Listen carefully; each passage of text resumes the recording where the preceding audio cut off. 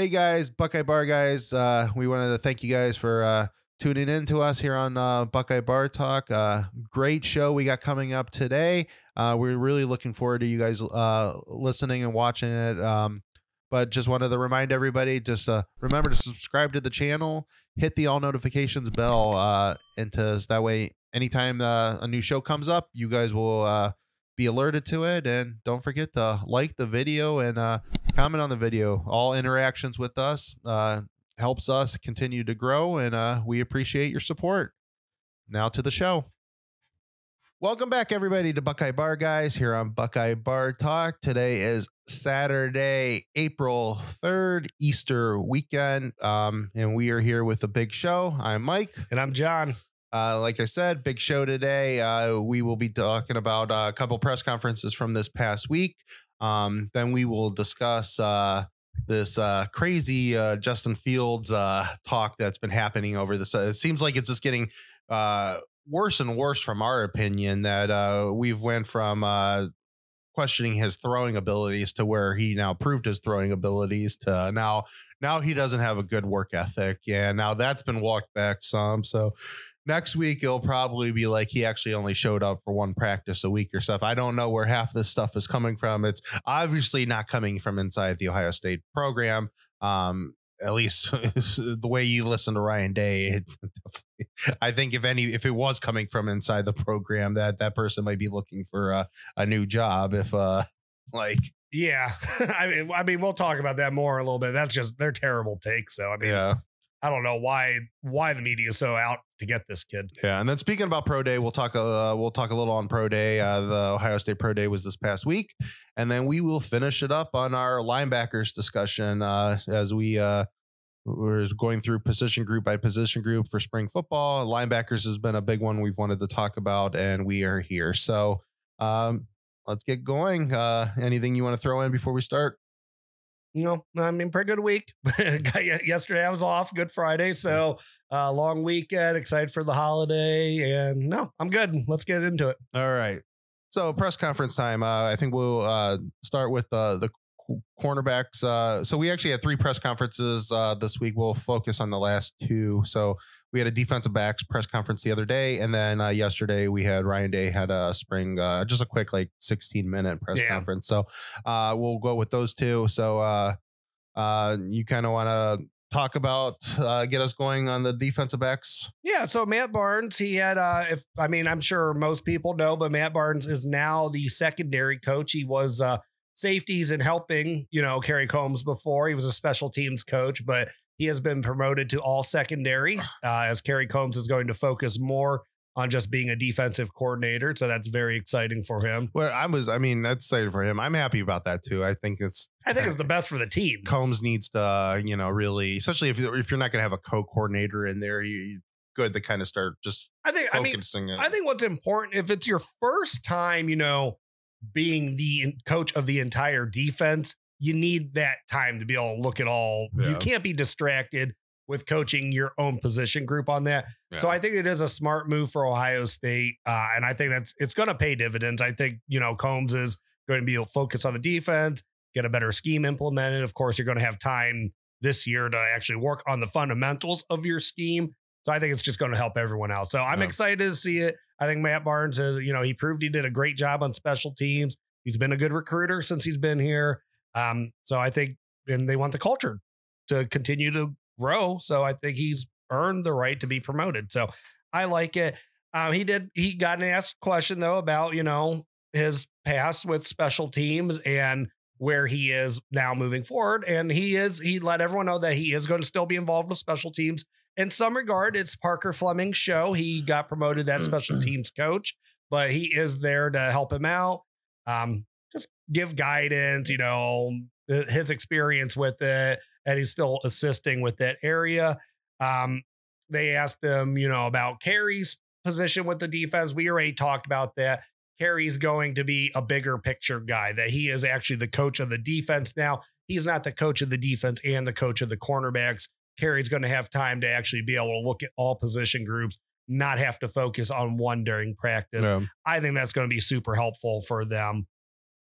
I will say Barnes, he was a little vague in the press conference, though. I mean, and especially this time of year, I mean, the guys are pretty vague anyways. Like, you get great interviews, but they don't ever tell you a lot. I think I saw that too. I think the kind of just, I mean, you might be getting ready to hit on it, just but this the jump in that I think I mean, he has never really gotten to talk a lot to begin with. I mean, he's always the one that talked the least out of the whole group. I mean, they have actually a lot of polished coaches on the staff. I mean, you think about LJ and Alford and Hartline's, but Hartline's had to speak to people now forever. I mean, he was a pro and now he's a coach. So, I mean, he's used to the press. Right. Brian Hartline knows how to talk. Al Washington's now been around the block for a while. So, like, these guys are more polished interviews. I just think that they're more used to the camera. And so I think it's a thing that he'll get better with as he gets more opportunities. And I mean, was he special teams at Maryland also? I think so. I just think he so I don't think the special teams coach at Maryland was getting a ton of talk time. And he probably doesn't realize, I don't know how long his leash is. I mean, I'm assuming Ryan keeps him on the same amount of leash as all the other coaches. But internally, he might not realize that yet. So he has to kind of get more used to maybe the media and things like, I think the other guys, they know they've been around for so long. They know what they can say and what they can say that before, your boss gets mad at you for saying something. So, I mean, I think they understand what they can throw out there, what they can't throw out there. And he probably I think he's just being ultra conservative, ultra protective of what he's saying. And before I actually dive more into this, is this the most that you can remember? Because I know, like, you personally, you watch more of the press conferences during the Tressel era than I ever did, or at least you listened to them. I mean, I think we both followed Meyer's stuff pretty closely. Is this the most that the assistant coaches have ever talked to the media? Yeah, I mean, granted, when Tressel was the head coach, I mean, that was still early in the early days of, I mean, he didn't have any assistant coaches they wanted to talk to. Social media. And I mean, I'm sure that they were brought out there, but now there wasn't, there wasn't Buckeye Scoop and Letterman Row that were putting everybody's press conference right on. Like, if I mean, I've been a member of I've been a member of Buck Nuts, the Ohio State 247, since I've been in college. So, right. I mean, that's been around for a long time. I've been a member of their site for a long time. And like, I remember, when Tressel would speak, they would put up the video of Tressel and the bullet points, but Hellwagon, when the other coaches he would just put up like, bullet points. And that's nothing about what Steve would do with, that's just how they did it. Right. They weren't wasting video time on assistant coaches, especially because a lot of times the coaches only talked for like 10 minutes and there wasn't a big press conference to go with it. And it's just different now. I mean, you have to be much more media savvy. You have not only do you have the old school TV world, you also have this, the social media world, there's 24/7 sports now. It's not just ESPN anymore. There's other channels that are around. So it's a whole different kind of media type thing. So yeah, this is probably the most that they've ever spoke. And the reason why I think that is that it wasn't as big as a deal when Tressel was the coach that they did speak. And I think Meyer's philosophy on coaching is that everything was funneled through him. Yeah. And, I mean, I think he let the leash go a little bit on some coaches as they got more experience. I mean, I think he trusted LJ more than, somebody else on the staff would have been trusted. Like, I don't remember ever, some of the other offensive coaches really coming out much, like the offensive line coach. Warner never spoke a lot. And, Zach Smith, I mean, not getting too far down that rabbit hole. He didn't talk a lot. He didn't talk a lot either. So, and I think Ryan Day talks a lot now. I think Ryan Day, yeah, he does. He has a good podcast. Ryan Day, I just think is more, it's just a different mindset. I think he lets the guys talk a little bit more. It's supposed to be, I think it's he's the top guy. He's the top dog, but it's all more of a collaborative process. Yeah. And, everybody's got their says and everything. And he makes the final decision on that say, where I think Meyer said that there's a lot of collaboration that went on, but he was just a different type of coach. And I think it's his opinion. I mean, I enjoy it personally because I think they all have like a lot of great things to say, and it's cool hearing it from them too. And, Carey is such a good press conference anyways. Yeah. Larry Johnson's such a good press conference. Of course, Heartline, so I really like that since Dave's been coach, it seems like those guys are a little bit more front and center. Yeah. Because it's nice to hear what, their personal updates with the team. Now going back to where we were before the little tangent. So of course, what we were getting towards, there is no depth chart. He said guys are working at different positions. They're finding the best fit for everybody right now. He did say that, a lot of it right now is technique that you can teach, scheme comes along. People will learn the scheme of the defense, but they need to know how to turn their hips quickly. They need to learn the technique and the fundamentals of what they're doing. That's the most important thing right now, is getting guys in a position where and we had talked about this weeks ago, that it needs to be a reactive move, that what to do and you do it correctly, that you're not thinking about it as you're playing. So he said that's what they're really drilling into them right now, is just getting that technique down. Scheme will come when it comes, but the most important thing is getting guys in the right position and getting them playing well. He had mentioned both Lathan Ransom and Cam Martinez. Now, he was asked about both of them, but he did mention that they were both doing well and they're both working at multiple spots and they can really do, anything on the defense. Let's see. He said a lot of the bullet position he had talked about. He said right now it's just, and then like I said, it's kind of vague. He just said that they really don't know what's going on with the bullet, that, is it a Sam out someplace? Is a bullet out there someplace? They're not 100% sure on that. It's really just going to depend on this, down distance situation that they're facing at the time. And you actually had brought up about like Larry Johnson talking and Larry Johnson being more trusted. So he did drop Larry Johnson's name in this as well. They had asked him about, recruiting, that how he feels about recruiting. I think it was like Johnson Dunn that he had really like locked him up, and they were just asking him, how he feels, if he's more involved with recruiting or not. And he says ultimately, he loves, he talks to the kids, he does the recruiting, but if there's someone that, if he needs to drop a name or get one of the more established guys in there, bring them in to have a conversation. He's like, if I'm recruiting a defensive lineman, I'm going to have Larry Johnson make a call to the kid also. Yeah. Like, he's like, I'm not just going to, I'm going to get everyone involved that needs to be that. And he said it's really, the brand sells itself. He made that very clear. He said it a couple times, which I think you and I mean, we've said that. Oh, we've said that. We've said that for years. I mean, even when, there's a lot of comparisons that go on between Tressel and Meyer as recruiters, but even Tressel, I mean, Ohio State gets you in the door, and then what do you do while you're in the door? And, Tressel did fine in that type of things. Meyer is a much more bigger, well-known name, so maybe he got a little farther once he got in the door with some of the top guys. But again, Ohio State gets you in the door. I don't care what number, whether you're the top player in the country or the last player rated in the country, Ohio State's you're going to listen to Ohio State. Right. Absolutely. And then, I mean, to sum up, and there's a couple things that, I skipped through, but he was asked, his last question was actually about Denzel Burke, who I believe he was more so of an offensive player in high school. He just said how amazed he is, how like quickly that guy has shown though, like that he's ready to be a cornerback. Say like, he didn't know if it was maybe he worked on defense a little bit like 7-on-7 camps or something like that, but he was just very impressed with how far along he already is, but he still has a far way to go. No. So, I mean, I thought it was a very interesting press conference. It's good, always to get those guys that haven't really done a bunch of them, to get them in front of the cameras and get them more comfortable, get them used to it, hear about where the team is. It's still so early in spring, though. You're not going to get a ton of answers about who's playing where or depth chart, who's 1, who's 2.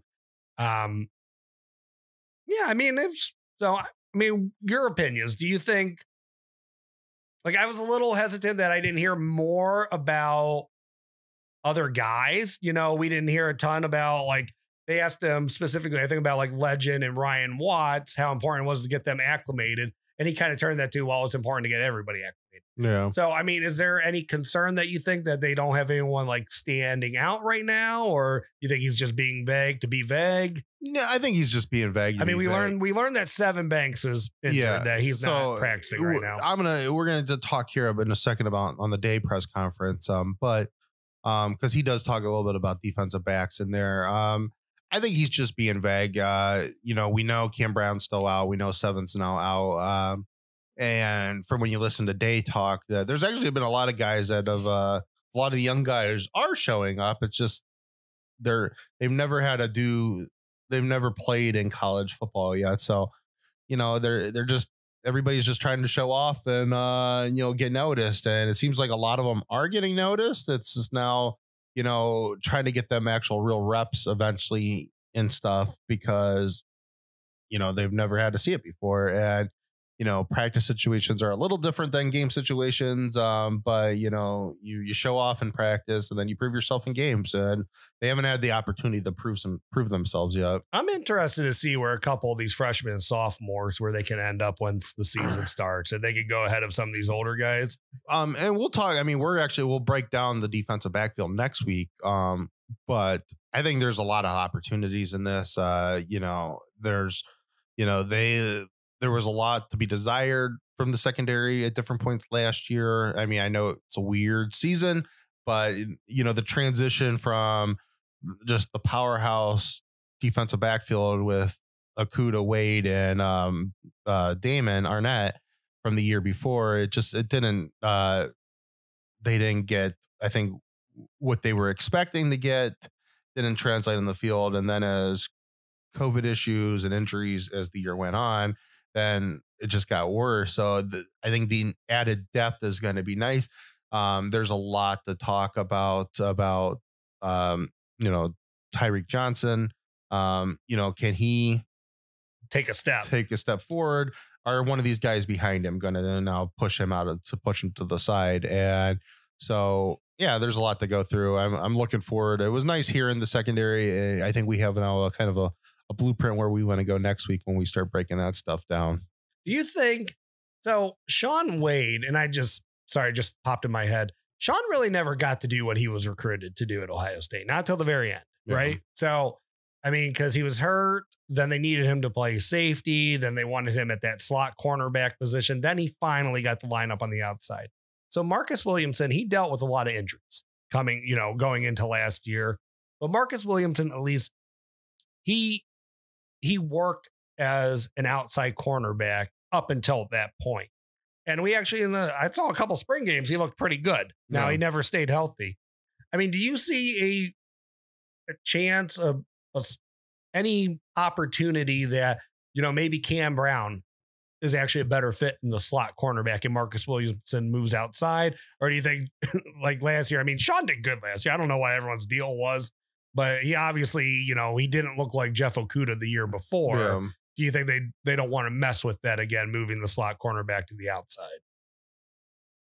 I don't know. They probably, if the coaches feel more comfortable that Marcus is a better slot guy and Cam's a better outside guy, then I think they need to go with what their gut's telling them. I think Marcus could play the outside, but now I think there's more depth on the outside than we necessarily had last year. So I think maybe, I think he showed a lot of positive stuff last year doing the slot thing as the season went on. He had some rough games. He had some rough games, but I thought he got a little bit better at different spots.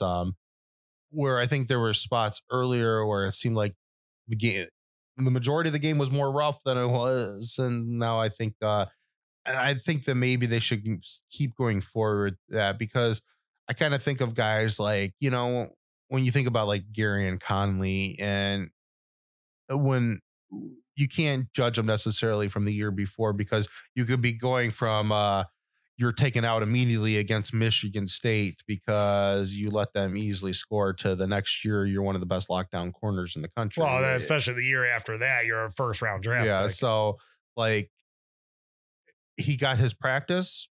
He got beat a lot. He showed some improvement throughout the year. So let's see if he can take that to the next level. That'll be an interesting spot next week when we're talking. Yeah. Okay. Well, that was pretty much it. Like I said, he didn't say a ton, but it was always good. It's always good to get these guys in front of the camera and talk, and definitely feel like, if getting a full spring is going to be very important for the secondary this year. Yeah. Probably more so than any other year besides last year. Last year would have been great because, they really needed that last year with Hafley leaving and Carey coming in. They really needed. Yeah, and I think they really needed a full spring. And we'll talk about that next week too. I think that's the biggest thing, that they just never got what they needed in practice time to really be prepared for a season. Mm-hmm.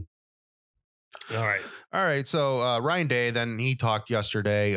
He had a quick 16-minute press conference. He just kind of went down some of the stuff with the spring. I think his most interesting points were his last question and then the first two questions. Yeah. So basically his first two questions surrounded around G. Scott and Demario McCall. And so Scott, came to him and wanted to work with the tight ends. It was kind of his idea.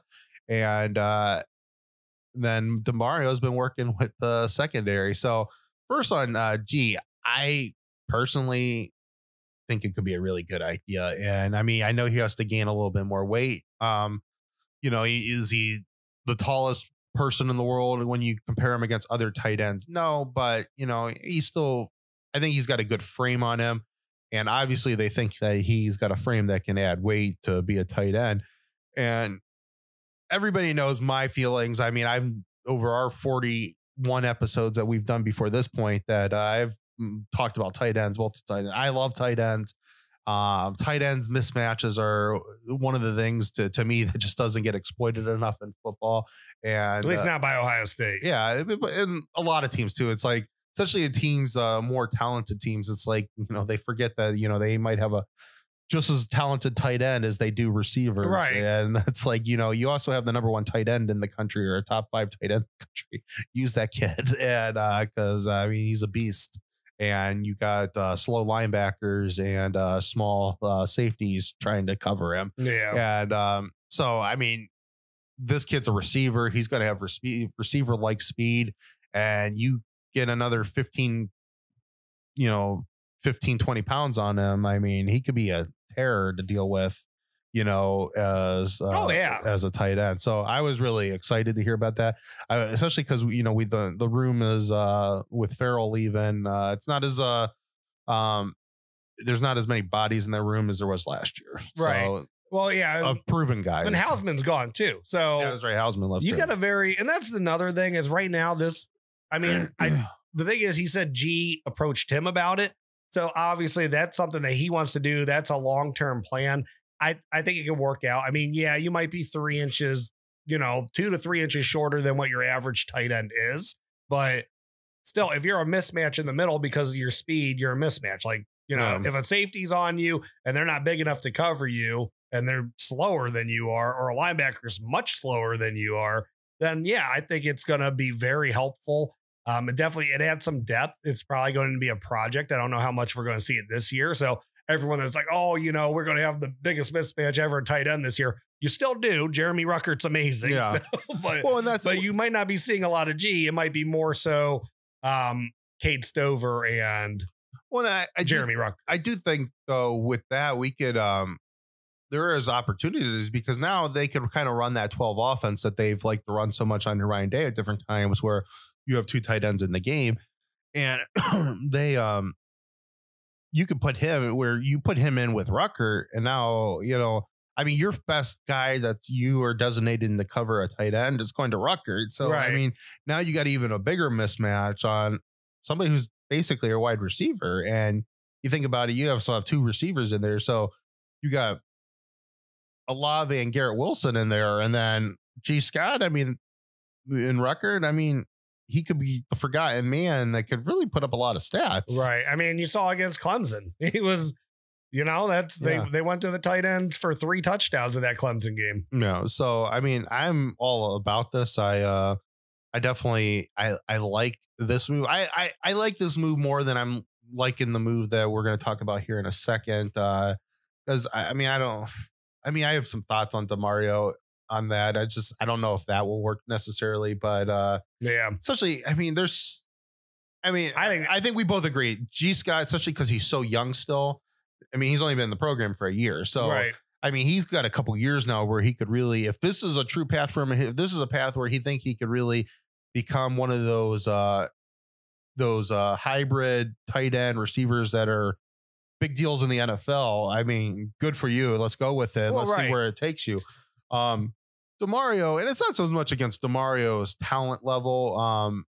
You know, I mean, the kid's talented. We know that. I mean, he's been talented. When I wish that they would have used him more over the years as a running back, because I think DeMario could have, like, that was during the national title game. I mean, I was happy Marcus Crowley, got to go in for a couple plays, but I was like, man, like, let DeMario get a couple runs here. DeMario, he's always ran a lot more powerful than what he looks. So, I mean, he's never been afraid when they've actually let him run. He's never been afraid to go in between tackles. He's never, I'm not saying that makes any much of a difference with that against Alabama, that game. I mean, our biggest issues were, there was some defensive issues, I think, at the end of the day. Well, I mean, but maybe they were stuck a little on the being able to run. Yeah, the ball maybe too. we're a little bit more balanced on offense, and that opened some stuff up. But sometimes for his I think as confident as he is running the ball, and I wish he would have shown him more. He's never been as confident in the secondary, or not in the secondary, in the special teams, in my opinion. He's made a lot of boo-boos over the years in the special teams thing. There's just too much technical stuff that goes. I mean, not everybody is Chris Gamble, where you could just, and even that, I mean, Chris Gamble, it was when you think back to him, when he ends up coming in halfway through the 02 year, I mean, Tressel's talked about this before. It was like, literally, we just told him, just stick to the receiver, use your God-given talent, and don't let the guy you're on, don't worry about anything else. You just stick to him like glue. It was a different time of football too. You know, that was your number ones are 6'3", 6'4" guys that were mismatches and big, and they try to run by you. And, it wasn't now with, the spread that everybody runs.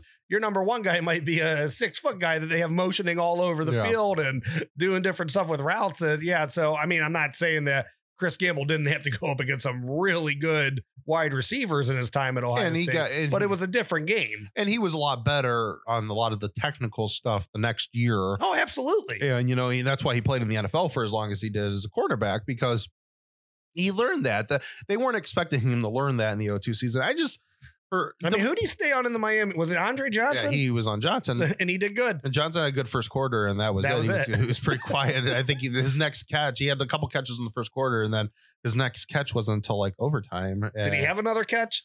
I think he had one catch. I think Kellen Winslow had a bunch of catches in that game. It was either in the fourth or quarter or overtime, but I remember them saying it, without saying it. We haven't said his name since the first quarter. And so, I mean, it was just, you're right on it. It was just a different game. To me, DeMario's been too long in the program now, doing what he's doing as this hybrid running back, receiver, and special teams guy. To me, to be able to ever really pick up on any of college level technical abilities. Is DeMario McCall physically big enough to be a cornerback or nickelback at Ohio State?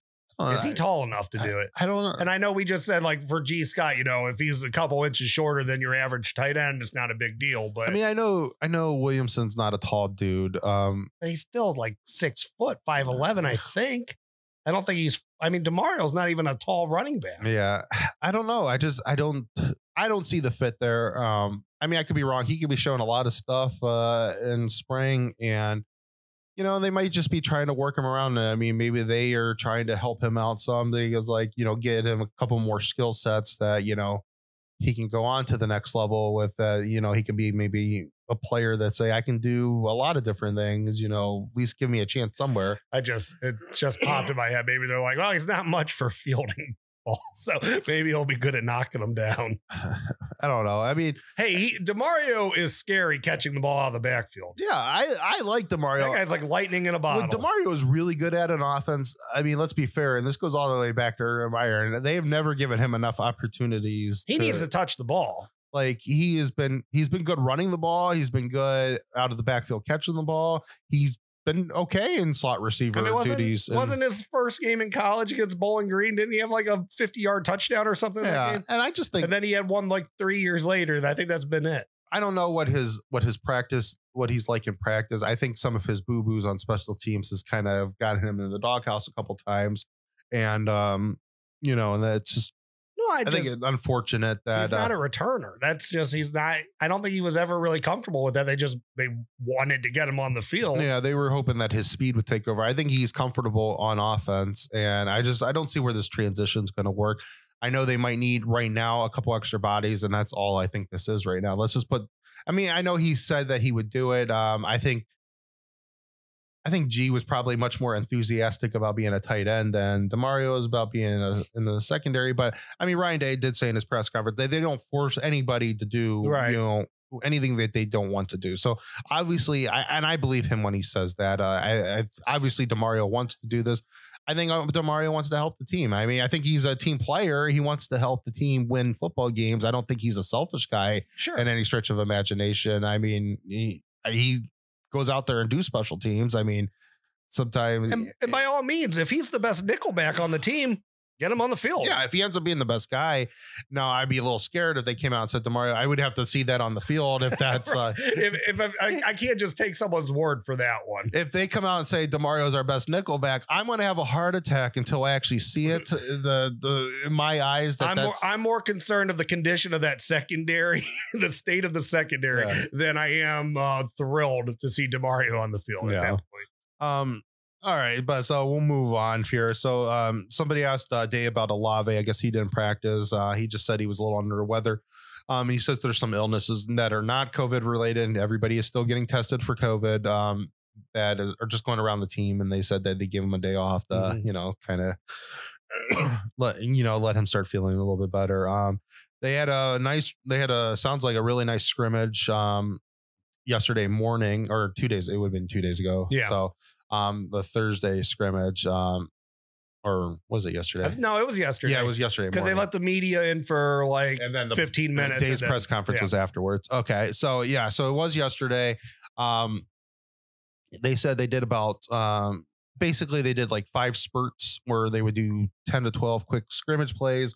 And then they would get back into it sounds like that's kind of like their philosophy. He talked about they're having periods of their practices where it's the 4 to 6, A to B. Let's, get out there, hit people, all this stuff and move. And then they're having teaching sessions and they're trying to mix it as much as they can to get both game reps and, teaching reps, to all the players and get as many people reps as they need. And I think that's important. And that's something that I think Ryan will be the first to admit they didn't do that last year. It was all just go last year because you didn't know how much time you had. And this year it's like, even though you're still, go, you're still taking time to do your slow walkthroughs and try to teach guys the fundamentals of the play. Exactly. He specifically mentioned the defensive line and the running backs, said the running backs ran really hard through it. So, I mean, that's exciting. I mean, that's one of the battles on the team. I'm sure that they are all playing lights out because they want to get on the field, and so that's exciting. That was one of the things we've targeted as one of the biggest battles into camp. So and defense line. He said the defense line looked good.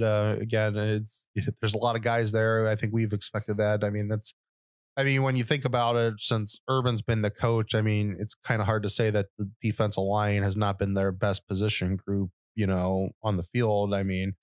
And that's not saying anything against any other positions groups. It's just, could you have said wide receivers last year? I think I'm just saying in a whole, as a whole, from 2012 on, the defensive line has been the best position group on the field. And so, I mean, I don't have any doubts when they say the defensive line, we know there's good players there. He says he does want to keep on doing these types of scrimmages. He wants to get a few more in before the spring game. He says he definitely tells you that he feels that that's good work for them. That's the actual team drills that, they're going against other bodies that from other positions. You're not just going against guys in your own position group. And then, then we get on to Justin Fields. All right. So, so this is going to take us into our discussion, which we'll try to keep brief. Not we're not trying to give people the information, is because we're both kind of passionate on it. And I don't want to start cussing out Dan Orlovsky on the podcast. Right. I mean, we'll try to keep it brief, but it's really hard not to get fired up about this stuff and to keep it brief, because it's just like it's coming from different directions, and it's just from what we witnessed, it can't be further from the truth. Yeah. So before we get into our thoughts on it, just basically what Ryan, when Coach Day said about it is that, I mean, Justin he came in, he transferred because he wasn't getting his opportunities down at Georgia. He was not, I mean, you could say that, yeah, he was the guy that they wanted to start, but I mean, he had to come in and learn a whole new offense. Ryan Day's offense is a pretty, everything we've always heard, it's a pretty intensive offense that there's a lot to learn to. There's a lot of subject matter within his offenses. So there's a lot to learn. So Justin had to come in and learn a completely different offense, be the starter. And he did that. You saw that in the first year. I mean, Justin Fields arguably right there with Trevor Lawrence as the two best quarterbacks in the country. I mean, and I know Tua is also still playing that season. There's guys in that season. Joe Burrow's there. But I think there was more upside with Justin coming into the season than a lot of people thought with Joe. But then, Joe ends up being, I mean, Joe's the best quarterback in the country that year. Joe is probably the greatest statistical college football season ever for a quarterback. I mean, but Justin's right up there. He's not, when people are saying that Joe Burrow is better than Justin Fields, that was no shot at Justin Fields. It's just that Joe Burrow had a great season and he was better that season than Justin Fields. Justin Fields has an amazing season that season. Absolutely. And for 40 touchdowns and 3 interceptions. Yeah. And the 3 interceptions the last 2 don't even come to the playoff game. Yeah. And then what he does last year, it's just such a weird season. He had a good season. Everybody wants to remember the Indiana game second half. And, I mean, he made a couple boo-boos in the first half too, but they're blowing Indiana out in the first half. I mean, there's no, that game's not even close going into halftime. And the Northwestern game, he comes out, he ends up having good stats by the end of the game. I mean, his stats were fine. And, Northwestern was rough. I mean, if you want to take one of the two, I would say Northwestern was rough for him. Sure. But Trey Sermon also has 330 rushing yards in that game. At the end of the game, they win. They're the Big Ten champ. And he by 2 scores. He looks great against Clemson.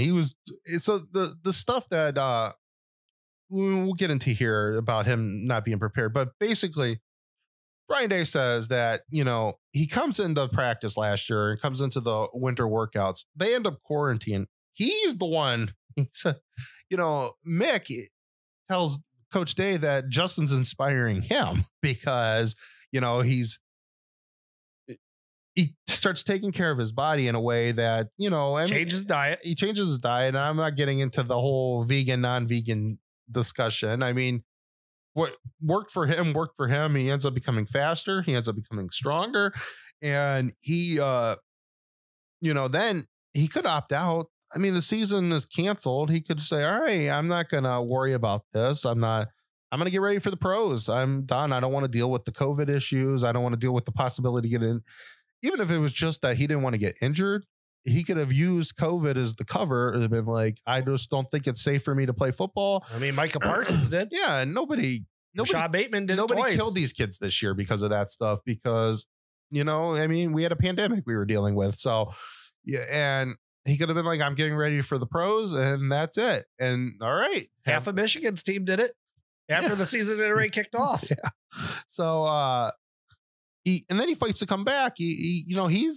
Everybody likes to forget in the national media that it was him and Trevor Lawrence that started Lawrence ends up becoming the face of it, but Justin was just as much as a part of it. I mean, he goes on national TV. I mean, him and Lawrence were the ones that were on the phone call with each other. And so, right. And that's like one is not ahead of the other one with the effort to get the season back. Like Trevor Lawrence. Yeah. He might've put the hashtag to it. Justin Fields did the petition. Justin Fields was on Good Morning America. Justin Fields worked his butt off to get that season going. Yeah. And then after everything that this kid has been through up to this point last year, he takes a big hit against Northwestern. At any one point, he's taken some big hits over the years. He can be like, I'm too injured to go back in. Right. But he wants to play. I mean, he took a shot, hurt his back, and his hip on that. We've seen him take a lot of big hits. How many plays has he ever sat out? 2? It seems like, I mean, how many consecutive plays has he ever sat out? Has he Has he ever not gone back in after He goes right back the play in against Michigan when he hurts his knee? Yeah, it's right back in the next play, and throws a touchdown. They let Chugs take one snap, right? Yeah. This year against Michigan, Stroud got one snap, right? Yeah, Michigan State. Michigan didn't want to play. Oh, I'm sorry. I didn't even mean Michigan State. I meant Clemson. This year against Clemson. Yeah. Is it one, maybe 2 snaps? Yeah, and that's. I don't think he's ever missed 3 consecutive snaps from an injury. No, the Northwestern, he only sat out 1 snap. And I think Trevor's just as tough. He had the targeting hits against him, and he comes right back in. Yeah. So let's get into this. So at first, it's that he's just not as a good passer to He's an athlete. He's not a quarterback. He's an athlete. Yeah. And then they show that not only, he's Zach Wilson, he threw the exact same routes in him. And, everybody makes a big deal about that one where he, rolled out to the side and hit Olave for a touchdown. And everyone, well, at least he made the same throw as Zach Wilson. Everybody's like a big deal. I'm like, that is the exact same play that he was injured against Michigan. He comes in and runs that exact same play and hits Garrett Wilson. He could do this in game time situations. And Garrett Wilson he did have a guy plastered on him, and he was able to get over that dude. And that's Garrett Wilson doing Garrett Wilson. Yeah, but it's also a great. But that was the back of the end zone. That was a 50-yard touchdown pass into the back of the end zone. Right. These are live bullets out there. Yeah. This isn't just going in your shorts against nobody. Justin Fields did that play before Pro Day against, in their biggest game of the year against actual people running after him. Yeah. And he had to make a throw to the back of the end zone. He had 2 guys in his face, and he throws it to the back pylon to the end zone. And the guy was actually in decent position against Wilson. Yeah. So, that was a great Wilson catch. But Justin Fields got it to where it needed to be for Wilson to make that catch. He didn't underthrow it. Right. Exactly. I know. So, that's it. He's an athlete. He can't throw it. Well, then, you saw his throws. He had the best pro day out of all. Yeah. He was the best thrower out of all these quarterbacks. Yeah. I will say before we go further into this, COVID, the 2 people that benefited the most from COVID were Zach Wilson, because he got all this playing time before anyone else even took a snap. And BYU was on primetime games that they would have never been on. Yeah. And Devontae Smith, because if Justin Fields had a full season playing the way he did, Justin Fields would have walked away with the Heisman this year. I have no doubt about that. Yeah, probably. I've been up there. I have no doubt if Justin Fields played 13 games before that Heisman Trophy presentation, he wins it easily. Yeah, and, because at that point, then the Alabama guys all screw each other because, there was whatever votes got taken away Justin Fields would have had the rest of the country unified that, he was the best player in the country. I don't disagree with that. I think that if Justin Fields played, first of all, I think that it would have been interesting if Joe Burrow didn't have the season that Joe Burrow did. Justin Fields might have won the Heisman the year before. And I know a lot of people think that's crazy because he wasn't even up there. People were just, because people ignored the fact how good it was, kind of how they ignored the fact the year be good, how good Dwayne Haskins was, and been when they said that, he didn't deserve the Heisman, been what are people watching? And I don't care how he's looking in the pros right now. Pros are in college though. Dwayne Haskins, Kyler Murray did a lot more with his feet than Dwayne was able to do. Tua did a lot more with his feet than what Dwayne was able to do. But Dwayne had a statistically amazing year. Did either one of them throw as better than he did? Neither one was as quick processing quick reads. He played like a quarterback. Yeah. Oh, absolutely. And Kyler's better than him in the pros. He was the first pick, though. Pros are different because there's so much. He got drafted by Washington, and nobody could say that. Let's see how Dwayne looks. We'll see how Dwayne progresses the rest of the career, if he can get back on track or not. Washington to me is kind of a death trap to go do. No, yeah, that's the wrong situation for anyone. Yeah. I think, we said that from day one when he got drafted there. No, I wish he would have fell further in the first round. So but the whole thing. And then, so Justin ends up having a great pro day, looked really good, shows that he has a great arm. And now somewhere out of nowhere, even though all the stuff that Ryan Day just announced, the kids tried to, get us to play when he didn't have to play. He could have opted out, but now he has bad work ethic. Well, and before that, remember the narrative originally switched to he can't go through progressions. He can't do reads, which obviously, again, proof false. Justin Fields looked off safeties a ton of times. Like if Justin Fields' entire game was waiting for Chris Olave or Garrett Wilson to run straight downfield and he eyed in on him the entire time, he'd have a lot more interceptions than what he did because the safeties would pick off every play. Yeah. Like that's not hard to follow. And Ryan Day answered that. I mean, if you're in your first read, if they're getting open, you're not going to go. Well, Ryan Day said, when he said this a couple weeks ago, he's like, we do design plays for, our first guy to get open. And, so he's like, when you're throwing to Chris Olave or Garrett Wilson and those are your first guys and they're open, yeah, you should take that throw. Right. And,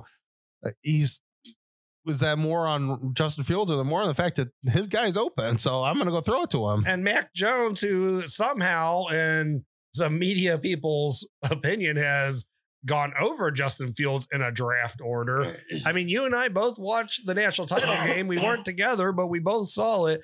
Mac Jones makes a lot of quick bubble screens and quick passes. That's a first read. That's a design of a play. I want to see, and I want to see how, and nothing against Mac Jones. I mean, he had a great season. I mean, I want to see how he translates to the NFL because I still don't think he's an NFL quarterback. There's just some of that stuff, what he was so good at. We've seen quarterbacks like that. You got to be able to throw downhill in the NFL, and you got to be able to get it to. You have to have a strong arm. And well, he overthrew a bunch of people at his pro days. So he must have something on his arm. But so now we're to the work ethic. Okay. Yes, and now it's Justin Fields and Dan Orlovsky. From what he heard, not his own, like not anything that he ever witnessed, not that he knew, but from what he heard, he actually used the phrase Justin Fields is let me make sure I get it right, last in, first out kind of guy when it comes to, putting in the work, not in game time. And I'm sorry, I saw Justin running the 40, you don't look like that if you don't have work ethic. Yeah.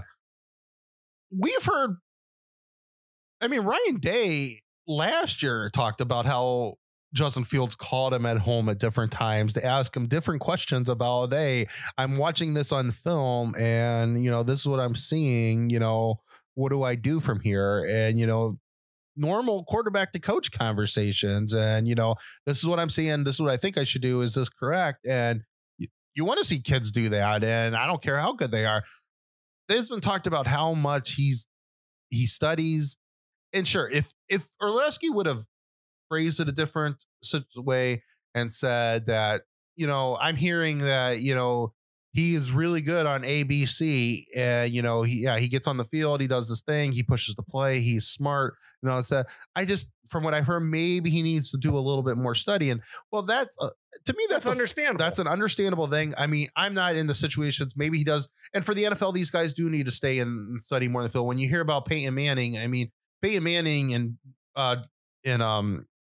Brady, they spent most of their days at home when they were at home studying film. Sure. And, you're just constantly, have you ever heard about Peyton Manning's? The dude watched basically film from, sun up to sundown and, and then all through the night. And, so yeah, it's a different type of level of film study you have to do because you're looking more than just God-given talent when you get up to the next level. Right. And I get that. But that's something that shouldn't be some knock that Justin Fields needs to drop in the draft. I'm sure that's all these guys right now. Justin Fields' team is better than the teams he plays. And, I don't think Justin Fields' film study had anything to do with the result of that Alabama game. So, yeah, when you get to the next level, sure, you're going to have to, sit around more, watch some film to see what, you're doing wrong, tendencies that what other people are doing. But Justin Fields didn't have that much to correct that he needed to watch. And two, is just nothing could be further from the truth. Everything that we heard, work. And the other thing was not only was it work ethic, it was passion to play the game. They don't know if he was in it for the long haul. All the things we just went over, the guy, petitioning to get back on the field. We've seen him get hurt. That was not easy hit against Skalski. And, I thought about this earlier today. Probably half of the Ohio State fan base would have been mad at Justin Fields if he didn't come back in that game. But half would have understood if they came out and said, hey, Justin bruised his ribs pretty severely. It was he was hurt. He couldn't come back in the game. They would have been mad, and they would have, we would have been more mad at Skalski than anybody. Yeah. But he came back in one play later or 2 plays later, whatever it might have been. He came back in and threw a touchdown. Yeah. I mean, just to say that he doesn't put in the time and he doesn't want to play the game. I just think it's just bull crap that they're making up. And I don't know why the desire to get this guy to drop in the draft. Yeah, that's like, it just seems like there's a lot of ulterior motives on that one. And I don't like that. And that, Trevor Lawrence, and I'm not taking anything away from Lawrence. I mean, it's obvious to me that unless, Urban and Jacksonville surprises the world, he's the first pick in the draft. And, but, he didn't have a great game against Ohio State 2 years ago. He had the big run but his touchdown passes were all, they were short touchdowns. It was all done yards after catch. Yeah. Etienne made those touchdowns and I don't know, there might've been another guy in there, but it was Etienne, but then, what's his face? The guy that was still on the team this year, Rodgers. He had a big. Yeah. So, and at the end of the day, he ends up having a lot of yards against Ohio State this year, but a lot of those were in garbage time. Ohio State had the game wrapped up in the fourth quarter, and they he got about probably a third of his yards in the fourth quarter when Ohio State had that game won. Yeah, it was impossible. Barring some sort of complete disaster from Ohio State's offense, it's impossible to win that game at the point. It would have been a complete meltdown to lose that game in the fourth quarter. I mean, we're talking 3 scores in a quarter. So, yeah, I mean, Ohio State would have had some serious turnovers that probably had to got returned from the turnover, like a pick 6 or something for that game to change. Yeah. So, and then he didn't look great against LSU last year. And no, he didn't. So, I mean, but nobody's saying that. I mean, those are his 3. I mean, the ACC is garbage. I mean, the Big Ten's a lot better than the ACC, and that. And I want to hear about Notre Dame and stuff like that. They were in it for 1 season, and you can't. I mean, he carved Alabama up as a true freshman. You can't say that. I mean, people say, "Well, the ACC was good this year." I mean, okay, North Carolina is on an uptrend, I would say. But Miami and Florida State haven't made the progress that they should be making to get back up into the levels. And so you have North Carolina on an uptrend, and you had Notre Dame for 1 season that you can't. Notre Dame's not in your conference. They decided to play so they could have a full schedule because a lot of teams were canceling around the year. They didn't know if they were going to be able to make up a schedule. So we already play half our games against the ACC. We'll play the ACC this year because, we need a full schedule. Right. We want to play football. And that's the only reason why they were there. So, yeah, I'm sorry. The ACC is garbage. And he plays garbage talent through the season. So his last 3 games, I mean, he had some good moments in those games. And I wouldn't say that anything you would say in those 3 games, if you're just judging Trevor Lawrence on those 3 games, which should be the bulk of his things, I mean, how can you say he's 100% better than Justin Fields? I mean, well, that's what my argument.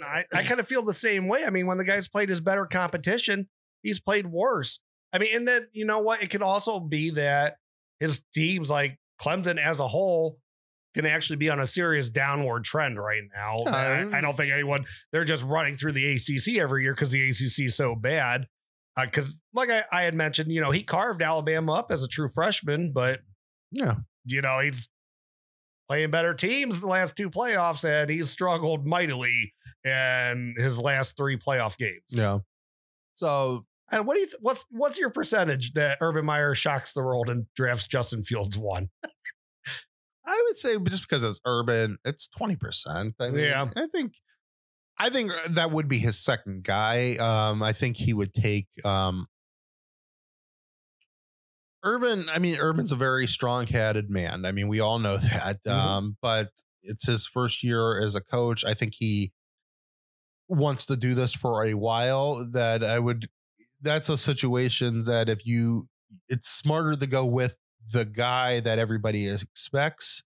And, Trevor Lawrence is a good talent. So I think it's probably smarter as a coach that if you think Trevor Lawrence can do it, take Trevor Lawrence, because I don't think Trevor Lawrence, if he is a complete bust, doesn't get you fired in 3 years. Right. It's that, you took the guy that you should have took. Now, if Justin Fields ends up being a bust and he drafts Justin Fields, that is a situation where you could lose your job in 2 to 3 years, because it's like, what were you thinking? Right. But, and it's just, I just don't get it. Like Trevor Lawrence, in his second year, he threw a ton of interceptions at the first part of the year. This is Justin Fields' second year as a starter. He didn't throw a ton of interceptions. No. He had 2 games where he threw interceptions in. Yeah. And I realized it ends up being like 2 out of, and he threw that one against Clemson that was tipped. So 3 games out of 8 that he threw interceptions. He threw interceptions in 2 games the year before that. I mean, the guy was the number 2 prospect in the country.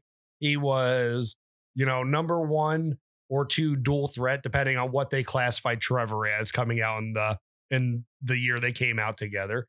So 5-star blue chip guy transfers after his first year because the genius of Georgia, they decided to recruit a 5-star quarterback to put him as a Wildcat quarterback. Yeah. So he transfers away. He gets to play. He wins a ton of games, puts up a ton of stats, has a 70 pretty much for a career, very high 60s as far as a completion percentage. Like, you don't get that if you're a first read guy. And you're going to tell me that he's not going to be or deserve to be a top 5 draft pick when he's coming out. Like, if the NFL is looking for what a guy can do tomorrow instead of what he can do for the next 10 years, that general manager needs to be fired tomorrow. That's an asinine stance to have when you're evaluating talent and drafting someone. Justin Fields could probably win enough as a year 1 starter in the NFL, but what he could do in years 2, 3, 4. I mean, Josh Allen, if you're going to go based off of outside of what they can project to do, that guy had no business being a first round drafted quarterback. Exactly. Yeah. So I don't know. I think the whole, Orlowski ended up walking it back because he got crucified on Twitter, and I'm sure Buckeye Twitter scared him a little bit. And he also got some stuff thrown at him by Herbie. I mean, it was a dumb statement, and and some of you can't make vague statements like that. I heard he has no work ethic. And I'm sorry, it's not coming from Ohio State's program. So who are you hearing this from? Like, if Kirby Smart in Georgia, then maybe you need to look into, and I'm not saying your sources. I'm not saying that Georgia's the one, but it's like, that's like my first reaction when he's like, oh, I've been hearing, and be like, who do you hear this from? Georgia? Like, did he call Harbaugh in Michigan? Like, saying this stuff? I told you, it's Guillermo Belichick. He's trying to get him he's trying to get him to drop in the draft. Yeah, so an anonymous, some anonymous guy from Boston.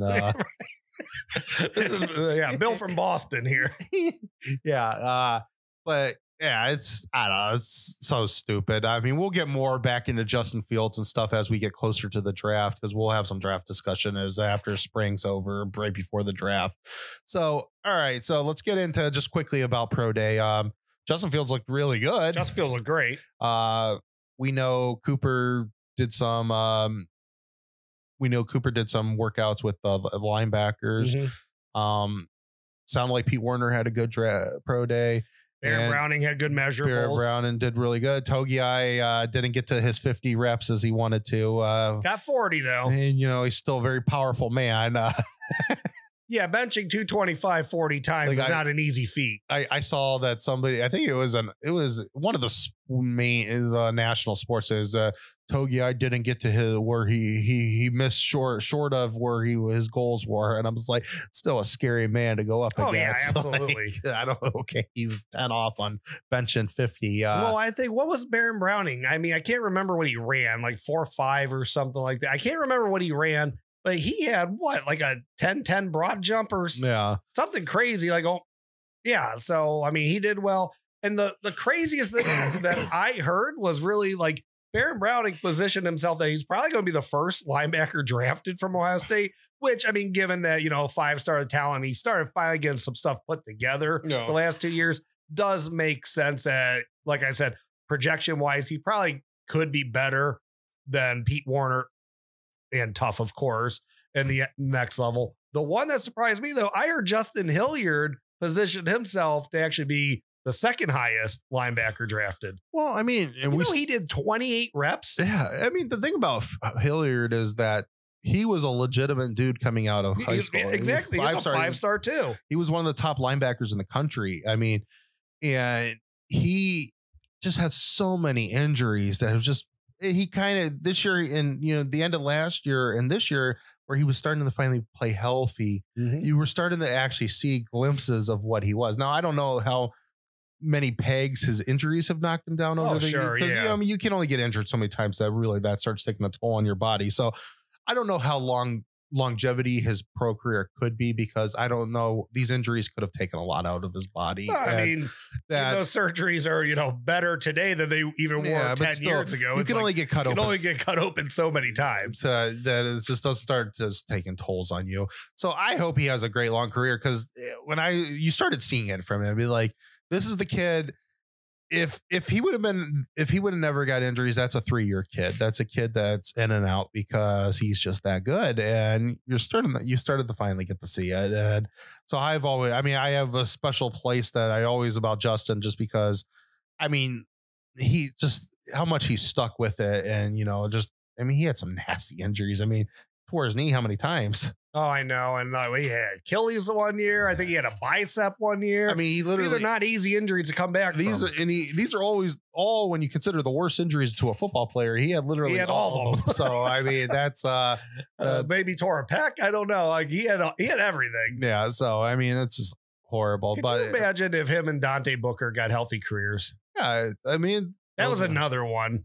And I mean, he never got the flash. Yeah. And it's just, he had a couple times on the field where you could see it that, like, man, I wish this guy would have been healthy at the right. Yeah.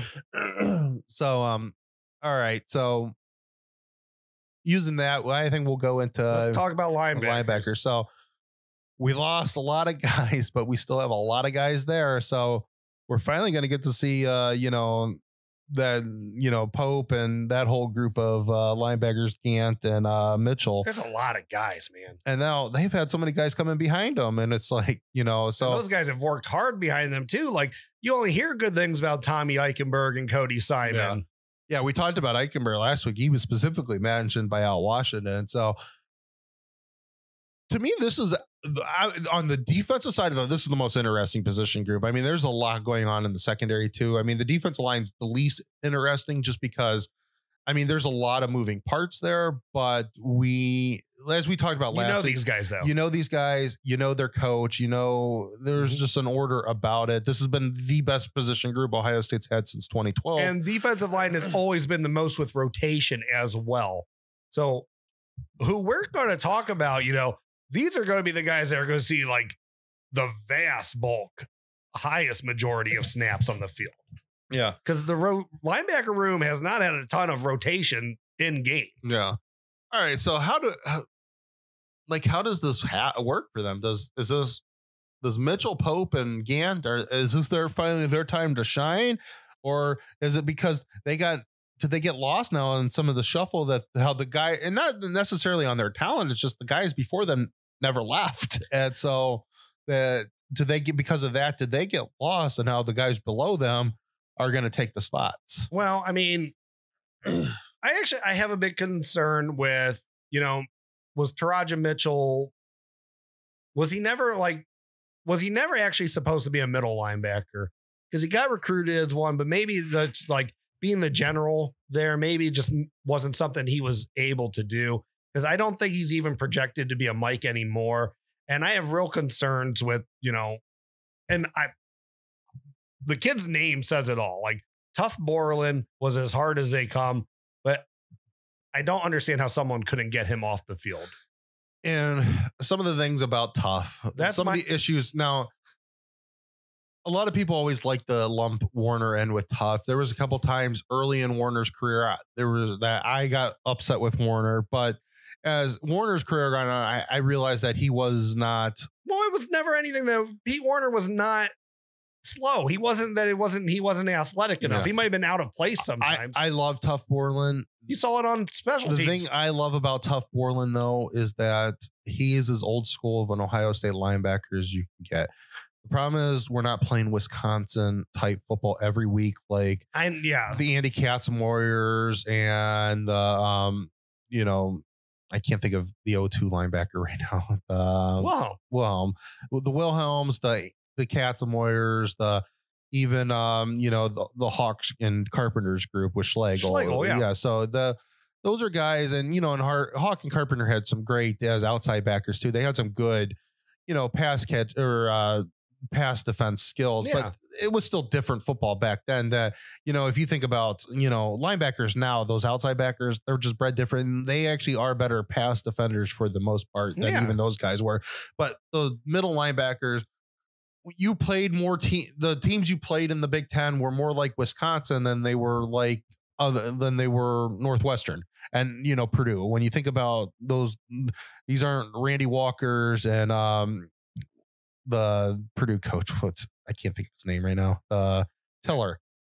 These aren't Tillers and Randy Walkers, Purdue teams. You have more of those now in the Big Ten than you have Wisconsin style. And back then you had more Wisconsin style. Michigan was more Wisconsin style. So those guys, that's why some of Tough Borland's best games have always been against Wisconsin. Right, because they try to run at him. And he can come downfield and smash the running back in the hole. It doesn't matter if it's Jonathan Taylor or not. He's not going to be able to run over Tough Borland. And if he has a lead blocker, Tough Borland is fine hitting the fullback in the hole and letting his other guys take care of the running back. Yeah. You just don't play that much anymore. And he was always such a liability in pass coverage. So the biggest question, and we're going to get an answer this year, and either everybody is going to, a guy like Mitchell's going to get on the field and you're going to get 1 to 2 reactions from Ohio State fan. The first reaction is going to be, why the hell did you let Tough play for all these years? This guy is a million times better. The other reactions on the field have been like, why can't you recruit middle linebackers? Because it looks like this guy shouldn't have been on the field neither. Well, that's what I'm saying. I don't even know if he's going to be the middle linebacker. He might be the Will. Yeah. Because then with Ohio State system too, Will's an inside guy. Yeah. And they're interchangeable. They practice this together. Right. Sam's the only true outside linebacker for Ohio State's team. So yeah, there's a lot of questions there because, Tough, Tough coming into this draft was a 6th to 7th round guy to begin with. And, his pro day wasn't that great. And, at least on the measurable parts of it. But again, what are you looking for? I mean, he could still get drafted by a team that, that's still they want that type of benefit, that they're not expecting their middle linebacker, even, Baltimore their middle linebackers a lot of times don't go out into pass coverage, that they stay more down towards the line of scrimmage. Yeah. Or maybe you could use Tough in those type of situations. Are you in a division that runs the ball a little bit more? He could work out maybe in the AFC South, but he might not get drafted because of his pro day. I said from the beginning of the year, I don't think Tough's getting drafted. So yeah. And like I said, I think the earliest he would have went 6th round. He was probably more like a 7th round guy, but yeah, he could be an undrafted kid. But 7th round guys can easily be drafted as they could be. He'll get invited to go work out for a team. Yeah. So, and he'll definitely be picked up on a roster. I mean, it'll just then whether he can make a team or not in the season. But so there's concerns now because should one of these guys in the mind, so were the Ohio State coaches, were Al Washington and the guys before him, were they open-minded to let Taraja Mitchell and these guys pass these guys? Or were they so close-minded that, there's always loyalty, that they were loyal to these guys? And one thing that scares me about that group, Al Washington had no loyalty to Pete Werner, Tough Borland, and Barrett Browning. They weren't his guys. They weren't his guys. They recruit them. And I could say Browning and Warner definitely still deserve to be on the playing field. They were probably the 2 best linebackers in the program, but he didn't have no loyalty to Tough Borland. Tough Borland still ends up being the starter. And so, I mean, I don't know. So that group, that group, especially, I believe it's, is Pope the true outside guy, or is he the one that works in? No, Kayvon Pope's an outside guy. Okay, I think he's a Sam. So Gant and Mitchell are kind of Will Mike both. So why couldn't they pass Tough? And that's, I think a question mark that's going to really be interesting to see it get answered this year because are they good enough to be the starters, or now one of these young guys going to pass them up? Right. Yeah, I know. It's an interesting conversation. I mean, we've heard so many good things, and maybe it's just because these guys have been there for so long. And Al, like a couple of weeks ago, he wasn't biting on the question if Dallas Gant was going to be the starter, if he was healthy or not. He said he wasn't going to get tricked like that to talk about the depth chart. He said Dallas would definitely be in the mix if he was healthy right now, that he would be taking snaps with the ones for the, I think Will. So, yeah, but he didn't say one way or the other. We don't know what's going on if like the bullet's ever going to be something that they use more or not. I mean, I think it's probably not a bad idea to try to transition your defense that way because you do get Clemson and Alabama's at the end of the day. Like, I think Ohio State has enough talent and they're tough enough and, they're a bigger, stronger team than who they're facing anyways. I think they can stop the run against Wisconsin if they get them in a Big Ten championship game, even if they are running a different defense that's more catered to stopping the pass. You can change it up for a week. And I think they got the tools. They got the guys there. The defense they ran in 2002 was not the defense they ran against Wisconsin and the Big Ten championship game.